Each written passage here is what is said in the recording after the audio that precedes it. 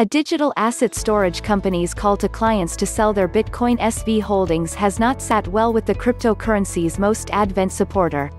Calvin Ayre, the founder of crypto news portal CoinGeek.com, accused California-based BitGo of asking $15 million to support Bitcoin SV wallets on their platform. The 58-year-old Canadian entrepreneur said he declined the company's offer. Instead, he told them to go F*** themselves.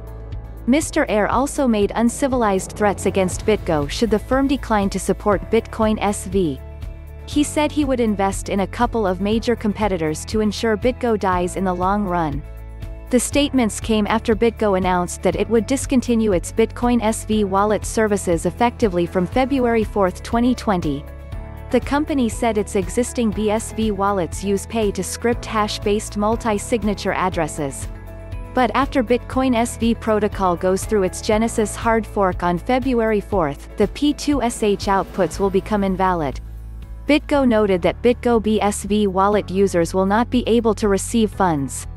Therefore, its clients would either need to move their BSV holdings to external wallets or exchange them for Bitcoin, Bitcoin SV's top rival.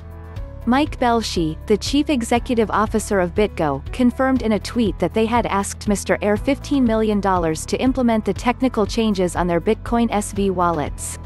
He added that the offer, more or less, was a favor to the Bitcoin SV team since the cryptocurrency has no business demand. Mr. Ayre reiterated his threat, this time adding that BitGo will soon be in the dustbin of the industry.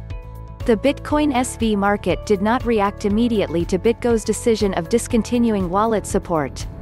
The BSV-to-dollar exchange rate continued to borrow its interim sentiments from a broader market bias.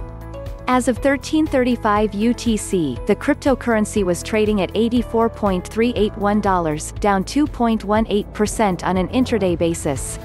Earlier this week, it had established a local swing low of $77.203, its worst since September 25.